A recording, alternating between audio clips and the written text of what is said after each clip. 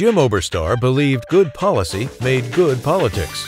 For more than 40 years as a congressional staffer and then a senior member of the U.S. House of Representatives, Oberstar combined an encyclopedic knowledge of intermodal transportation issues with a practical ability to forge consensus among parties with divergent perspectives.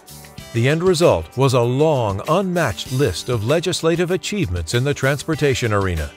Oberstar was a recognized authority on aviation safety matters and chaired the House Aviation Subcommittee from 1989 to 1994 and the Subcommittee on Investigations and Oversight from 1987 through 1989. He successfully fought for safer airline cabins, adequate emergency exits, and floor proximity directional lighting. He served as the chairman of the House Transportation and Infrastructure Committee from 2007 through 2010.